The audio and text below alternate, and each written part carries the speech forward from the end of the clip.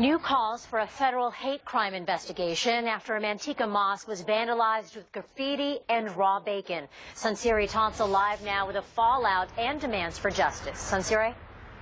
Well, Stephanie, spray paint can be used to create or to destroy. Vandals have used it at mosques in Sacramento and West Sacramento. Their latest strike, Manteca.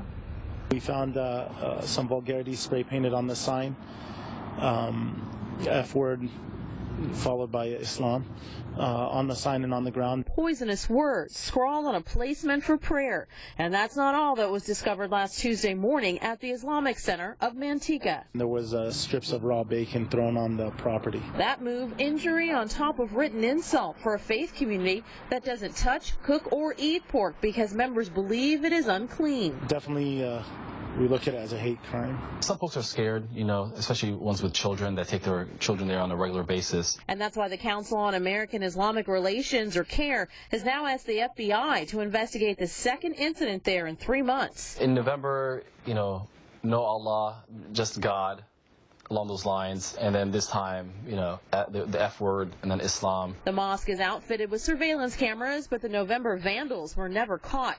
Imam El-Farah prays anyone with questions about his religion would think to ask a question instead of scribbling and insults. All I would like to happen is, for the person who did this,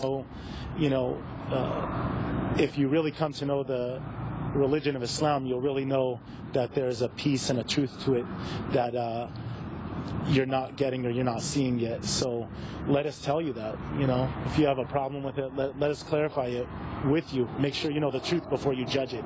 The mosque will be holding an open house this Sunday afternoon to promote open lines of communication.